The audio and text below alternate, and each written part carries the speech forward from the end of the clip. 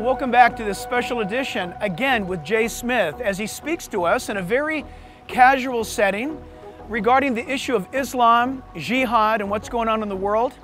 And listen, it's very important that we understand in the West that jihad is underway. All of the noise and all of the spin shouldn't matter to you. You should know Islamic doctrine and what's going on. There is both a overt and covert attack on the world regarding Islam, coming against the West, coming against the world to establish a global caliphate. What is the nature of Islam? Why should it be combated? And yes, let's be honest, it's got to be hit hard on a military front because Islam is a theocratic, geopolitical march. But what do we do as Christians? We need to pick up this part of the battle, sharing the gospel with Muslims, exposing the fallacy of the Islamic faith. So we need to be educated and engaged. So stay tuned as Jay Smith answers our questions regarding Islam.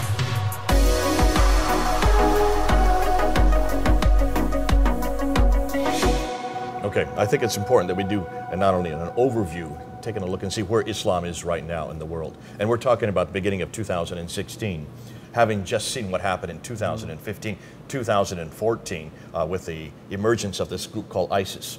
It's probably the most recent of many groups that have come before that. Al-Qaeda, Boko Haram coming out of Nigeria, Al-Shabaab coming out of Somalia.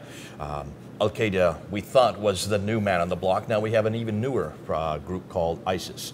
And it's because that has come on the world stage, suddenly everybody's woken up. And because of 9/11, it came to America in a big way in 9/11. And then, of course, what happened in San Bernardino just a few weeks ago, it's come to California in a big way. And so there's a huge confusion. Who are these people? What are these people that are, we call them radical, we call them extremists, we call them fundamentalists. There are many different ways to give the same name to the same people. And I think the best thing to do is to try to define this new group, this seeming violent, we call them barbaric group that is now come on the block and is scaring all of us. There's an awful lot of fear in the church because it doesn't seem like we can confront this group. And the fact that it's now in our neighborhood, when we saw it live, I mean, you were, even in London, we were watching that, as it was happening with the helicopters looking down as they were tracking that black vehicle, and then when they got out and they shot him there, everything was live. And I understand now you can even hear the dispatches. You can get the recording of the dispatcher as she was doing this amazing job of keeping everybody informed. That now is in our living rooms. How do we deal with this? Because it's no longer over there. It's no longer something that's in Iraq or Afghanistan. It's right on our own streets in San Bernardino. And I think what we need to do is we need to back up and say, hold on a minute. Is this something that's new? Is this something that's just come about because of Afghanistan, because of the creation of Israel in 1948, because of Iraq and the war with Saddam Hussein? Is it because of that, these geopolitical reasons? Is that why we have a group, this radical group that suddenly has formed? And what we need to do is we need to, well, let's take the word radical. Let's use that to define them. And that's a pretty good word, and the reason why is because radical means root. Radical number is a root number. And it's important that we probably use that word because really when you want to define this group that is all over our news, why don't you start with that word radical and say, is there something rooting in this? Is there something that is foundational in what they're doing? And that's the answer.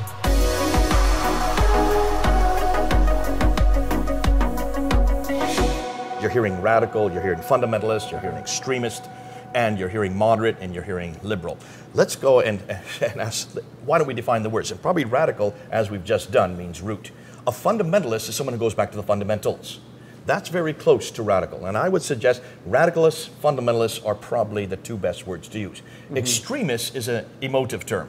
It's what you and I would like to say these people are because they seem extreme. So probably that's not the best word because from a Muslim standpoint, what these guys and gals are doing is not extreme. It's quite radical, it's quite fundamental, but it actually goes back to the very root. And let's go back to the root and let's go right back to the man that really defined Islam. And the man that really defined Islam is a man named Ibn Taymiyyah. Ibn Taymiyyah was writing in the 1300s. So we're talking quite a few years ago, 700, 800 years ago. He was talking about what it meant to be a good Muslim. And he said in 1300, to be a good Muslim, you must read the Quran. You must read this book right here. But to understand this book, when you read it, it doesn't make much sense. You know that, even in English. It goes all over the place. So how do you apply this book? To apply this book, he said, you must go back to Muhammad. So read the book, modeled by the man. The book and the man, the book and the man, the book and the man. That's it. Yeah. That's all he said. Now, 200 years later, another man came onto the world stage. His name was Martin Luther in the 1500s. He was in Germany. And he was confronting the traditions that had come into the church. And he says, to be a good Christian, you must read this book, modeled by another man, Jesus Christ. Sola Scriptura was his, what he said. Go back to Scripture, modeled by Jesus Christ. The book of the man, the book of the man, the book of the man. We call that our Reformation. Islam's already had its Reformation. Ibn Taymiyyah is the one that all radical Muslims, all my radical friends, all the fundamentalists over here, they all go back to Ibn Taymiyyah in 1300. That is their Reformation. You want to find out about Islam, true Islam, go back to the radicals, go back to the fundamentalists, and to see what motivates them.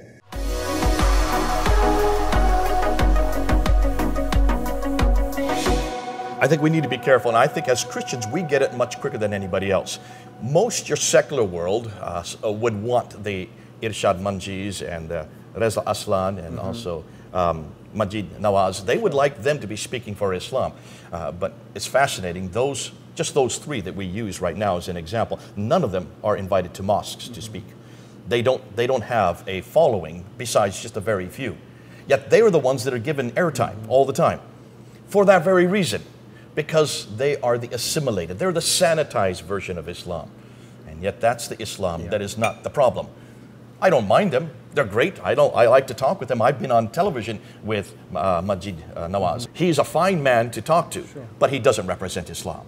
And I know that, so therefore I don't spend too much time with him. It's the radicals that I have to spend more time with, because they are the ones that are growing and growing and growing. Just look at the statistics to support them. Now in Britain, let me just use Britain since that's where I live, after 9/11, the atrocities that happened here in the United States. They did a survey in Britain to see how many people supported Al-Qaeda, and only about 15% supported Al-Qaeda in 2001. A year later, they went back to find out how many people now supported Al-Qaeda. That group that had only been 15% had grown to 25%. In 2006 was the last time they did a survey in Britain, and the group that had been 15% that had grown to 25% now was 43% of all Muslims in Britain. Within 5 years, they'd gone from 15% up to 43%. It's now over 50%. Why? Where did they come from? Why did they change their mind? What is it they went to? The answer is very simple. They all started going back to this book. They all started reading this book for the first time because they felt threatened, because of Iraq. Yes, certainly does. No one supports, I suggest that Iraq and Afghanistan have not affected Islam. It has. And what happens when you feel threatened? You go home. And where do you go home to? You come back to that which is familiar. You go back to the Quran. You go back to the English translation of the Quran and you start reading it for the first time and you look and see what the Quran says. Now take a look at the Quran. You just read the first 20 chapters and there's verse after verse after verse after verse in the Quran that says when you are attacked, Surah 2, Ayah 190, do not go beyond the limits. Look at the next verse. And slay them wherever ye find them. Well, what do you do when you're attacked? You slay those who attack you. Surah 9, Ayah 5. Slay the unbeliever wherever ye find them. Besiege them. Lay in wait for them with every kind of ambush. What about us as Jews and Christians? Continue on in the same chapter to verse 29. Make war on the people of the book, the Al-Kitab. Surah 8, Ayah 39 says to do, this is what you do with those who don't believe. Slay them until there is no more fitna. There is no more unbelief in the land. How do you slay them? Look at Surah 47, Ayah 4. The first 3 verses in that chapter talk of what a believer is and what an unbeliever. So it defines a believer and defines an unbeliever. And a believer is anybody who follows Allah and follows the Prophet Muhammad. But to those non-believers it says, cut off their heads. It's right there, black and white. Now can you see why Jihadi John was doing what he did? It wasn't he was making it up. It doesn't say that he had a proclivity for cutting people's head off. He was following Scripture. Irshad Manjis and Majid Nawaz do not go back to the Quran. They don't want to read these verses, and they would rather you not read these verses. But if they don't support the book modeled by the man, then who do they support? And who do they model? They support themselves, modeled by themselves. I remember doing a debate with Benazir Bhutto. Benazir Bhutto used to be the Prime Minister of Pakistan. We were doing a debate in the Oxford Union. We were debating this very issue. Is Islam a religion of peace? A very good question. Now, she used to be part of the Oxford Union. She had been a president there. Her picture's up on the wall. And she got up there, beautiful woman, and she says, listen, If you want to know if Islam is relevant for today, look at me. I'm relevant. I walk, talk, eat, drink, sleep. I do everything you do. I live in London. I feel totally relevant. Therefore, I'm a Muslim. If I'm relevant and I'm a Muslim, then Islam is relevant. So I said to her, when it was my turn, I said, Bibi, Benazir Bhutto, we call her Bibi. I said, Bibi, I'm so glad you feel relevant. I'm so glad you enjoy living in London. I'm so glad you can walk, talk, eat. Eat like me? You can eat pork like I can eat pork? Drink like me? You can drink wine like I can drink wine? Are you willing to go on television right now in Pakistan and tell the whole Pakistani world, you can now eat pork and drink wine because I told you so, because I am relevant? I said, that's not Islam. Call it Bhuttoism. Name it after yourself, but don't call it Islam. Because Islam, by definition, is modeled by a book, authorized by a book, modeled by a man. And no Muslim can eat pork and drink wine.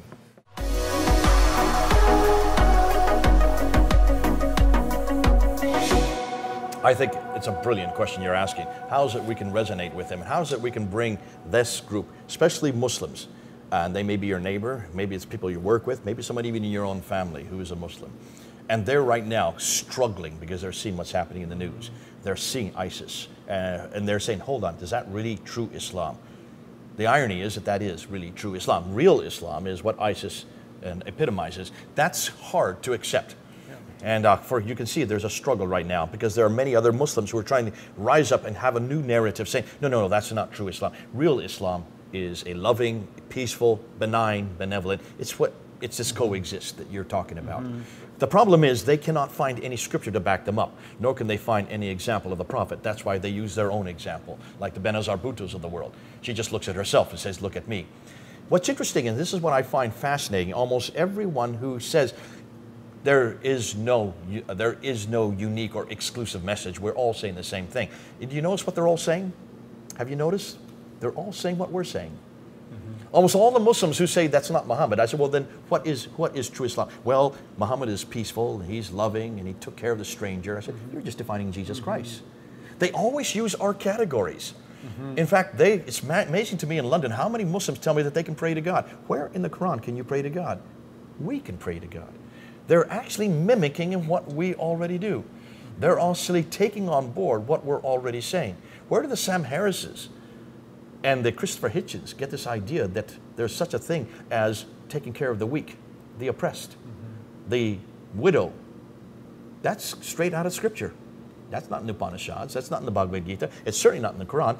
And it's certainly not in any of the books written by any of the greatest atheists. That is specifically and uniquely out of the teaching of Jesus Christ in Matthew 5.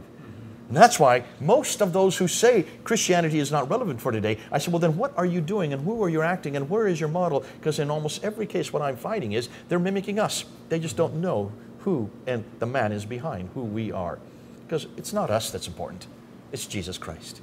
And I've said this for 33 years. I've asked people all over the world, every Muslim I know, can you show me anything wrong with Jesus?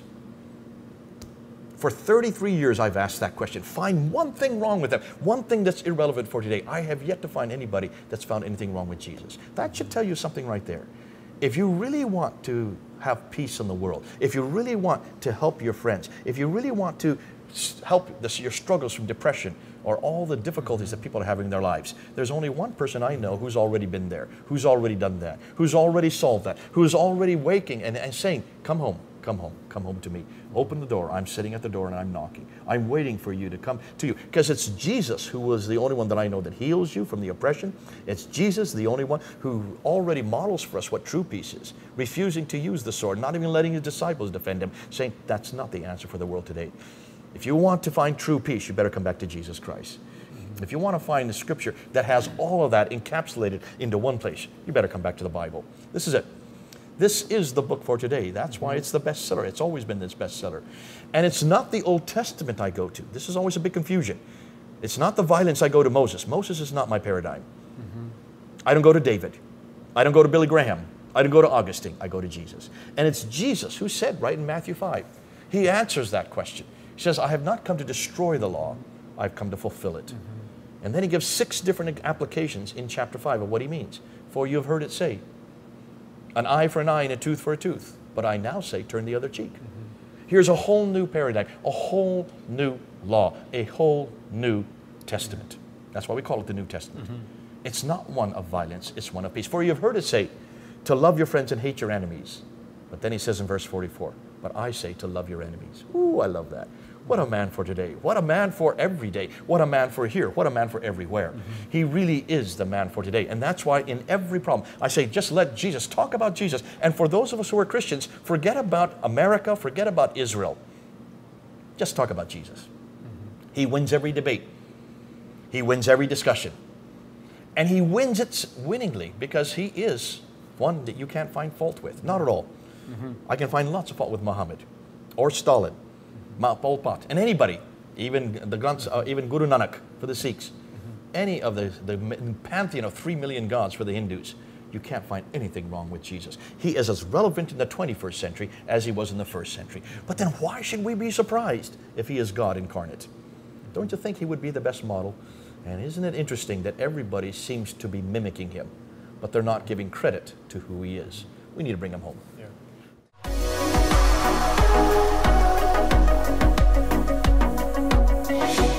I think you're asking a really good question. That's the fundamental question that everybody should ask. How do you define the two religions? And you don't define the religions by looking at the people. You don't go down the street and say, that's a Christian and that's not true Christianity. Don't look at the people. You need to go back to what motivates the people. You need to go behind the people themselves. So I don't sit there and attack Muslims. Why would I want to? I love them. God bless them. I'm so glad they're doing what they're doing because of the fact that they're following Scripture. That's what you do. You need to go back to the Scripture to define a Muslim. You need to go back to the Scripture to define a Christian. You need to go back to these two books. Can you see which is the bigger one? There's a reason why it's bigger. Yeah, sure. That's why I keep it bigger. I always make sure my Bible's bigger the better, because this is the book that we all have to go back to as Christians. This is the book the Muslims go back to. And it's when you get back and you do a comparative of these two books that you then understand why the Muslims are doing what they're doing. Don't blame the Muslims. Blame the book and blame the man behind the book. Now, the same thing.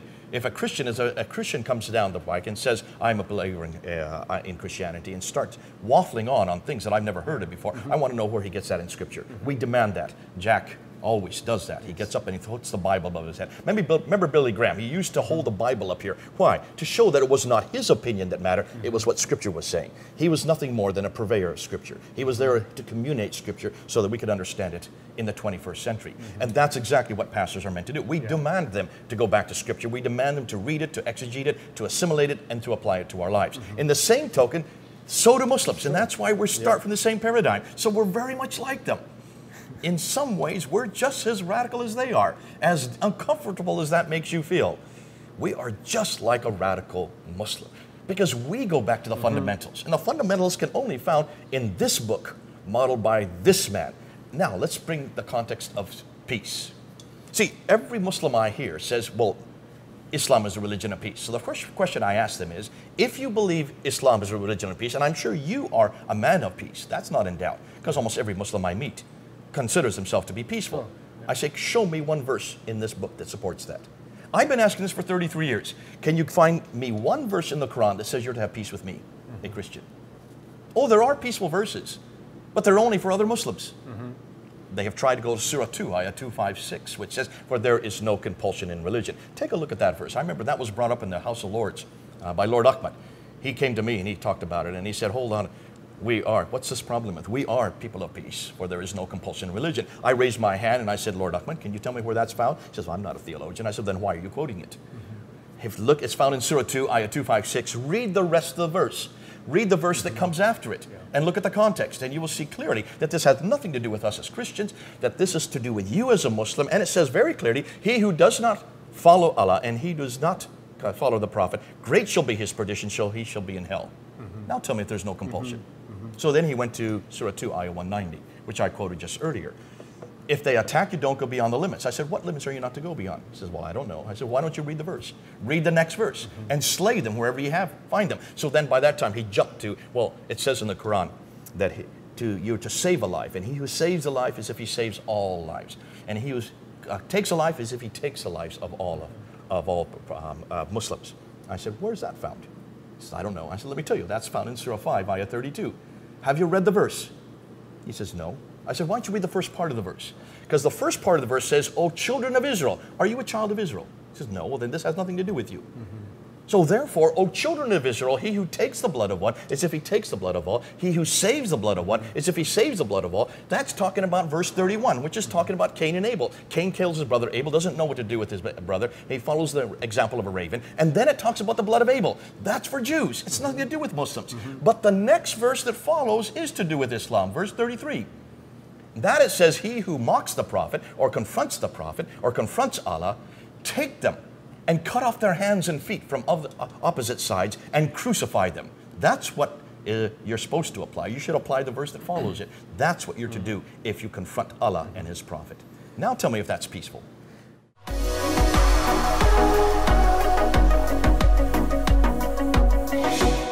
Now, the core elements for both Islam and Christianity, as I've been saying, you probably get nauseated with me saying it over and over again. It's the book of the man, the book of the man, the book of the man. It always comes back to the Bible and the Quran and Jesus and Muhammad. You've got to come back to those two things because that's what forms us. Without the Bible and without Jesus, we're nothing. Without the Quran, without Muhammad, Islam is nothing. Therefore, you've got to come back to those two, and that's why we need to unpack them. Let's do a comparison like with like. Let's look at the book and the book on each category. Let's look at the Quran and the Bible. When you look at these two books, you will see immediately they're completely different books. Nobody should have been in doubt of that. This book here is ulta pulta, as we say in India. That means it's all over the place. Try to see if you can find one complete story in this book.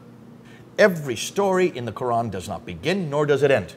One story does not follow another, which seems to suggest that it's borrowed from many different sources. And that's exactly what we now know. Most of the stories of the biblical stories, the biblical characters like Abraham or Ibrahim or Adam or Yahya, John the Baptist or Isa, Jesus, every one of these stories are found in apocryphal writings. We can trace every one of them back to Jewish apocryphal accounts. They're not the real stories. They have nothing to do with Judaism. The Jews had completely rejected them. They were nothing than fairy tales for their children in bedtime stories, yet they find their way into the Quran. If you want to get the real stories, come back to this book. These are the real stories with the real historical Abraham, the historical David, the historical Jesus, and the historical John the Baptist. That's why it's so much better to come back to the Bible. I've got it upside down. Let's get it right side up. Come back to the real book with the real stories. And that's interesting that the Quran did not pick up these stories. Why did the Quran not follow these stories? For one very simple reason.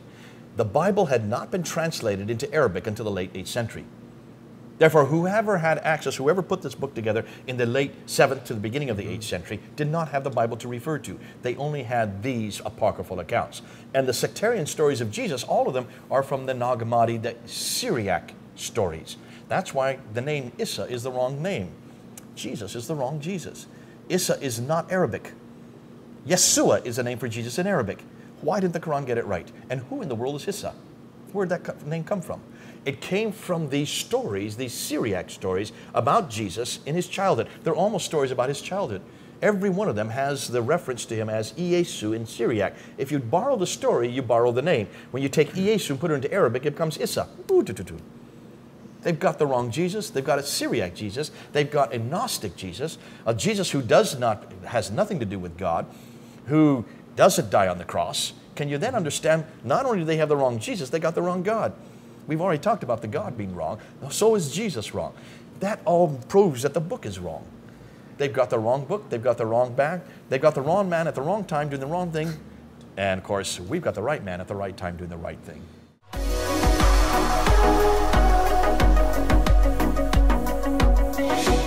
Well, I think the first thing you do, there's so much material out in the Bible. Listen, this book has been attacked since the 1800s. There in Germany, in Tübingen, this university of Tübingen, with people like Wellhausen, he started attacking the Bible, and he needed to do that. They're looking at what we call redacted criticism, source criticism. We have certainly literary criticism, higher and lower historical criticism. All these criticisms were legitimate. They had to be asked. Sure. Every one of those criticisms have now been answered. Because by 1905, when this really took over, by the early 20th century, 1905, it decimated the church. Both historical criticism and Darwinianism destroyed the church, and the church has never recovered in Europe. Since that time, we've done our homework. And that's why if you come to London and come to the British Museum, God bless the British, because they stole everything and put it into one building so we could look at it. And if you look at that building, you will find artifact after artifact, stela and murals and tablets, all of them talking about these people, these dates, these events. We have in almost every case, we can now pretty much support 1st and 2nd Kings, 1st and 2nd Chronicles, 1st and 2nd Samuel, the book of Daniel, the book of Jeremiah, even much of the book of Genesis, just from the artifacts we have found, proving we've got the right man at the right place, doing the right thing at the right time. That's how great our Bible is. In fact, today, they can't find one artifact anywhere in the world that controverts a properly understood biblical statement. That's the beauty of our Bible. So we've done our homework. We're 100 years later. Now, for the first time, we're doing the same study, source criticism, redacted criticism on the Quran, and we're just destroying the Quran. We don't have time to show you what we now know. In just the last 2 years, what we have found about that book. But every book that claims to be from God, and that concludes the Upanishads, the Bhagavad Gita, then Granth Sahib for the Sikhs, the Book of Mormons, all of them have to pass the historical test. So far, only the Bible has passed that test. We're the only book that passed every historical criticism. That's the beauty of the Bible. Come on home. Well, I got to tell you, this kind of information, quite frankly, you can't get anywhere else. Now, let me be honest. If you Google right now or YouTube Jay Smith's name, what do you think you're going to find? You are going to find an onslaught of slander and attacks. Why? Well, because Jay has hit the nail on the head, and you and I live in a culture that cannot handle truth. And yet, I'm so glad that doesn't cause Jay to back up. In fact, what Jay does is step forward, challenging you to know the truth. Listen, friends, it's time for us to really buck up and get strong and to know what truth is and not listen to the spin that's around us. The Bible tells us that in the last days, false doctrines would advance, that there would be doctrines of demons. In fact, Paul the Apostle said, even if an angel came from heaven and preached any other gospel than that which they have preached or the apostles have preached, let them be accursed.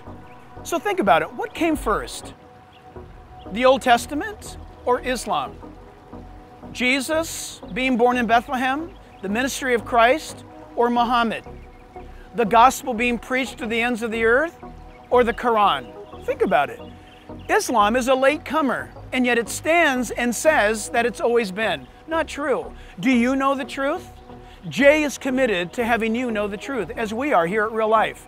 Listen, we're going to ask you to go to his website. You can find out so much more. There's apologetic courses there. There's many links whereby you can become more familiar with Jay Smith and his great ministry to the world. But more than ever, it's time for you to know the truth because, listen, Islam is in your neighborhood. Chances are you know a Muslim. They don't know Islam like you do now after hearing Jay. And Jay's commitment is lovingly, passionately geared to exposing the fallacies of Islam and its soon death. That's right, Islam is going to die soon. This cult has no promise. This cult has no Bible. Islam is going to go down because it's not based on truth. Those days are coming. So friends, be equipped and be ready to give an answer to every Muslim that asks you, why is it that you're a Christian? Until next time here at Real Life, we're just hoping that you continue on with your walk with Jesus and with knowing His Word more.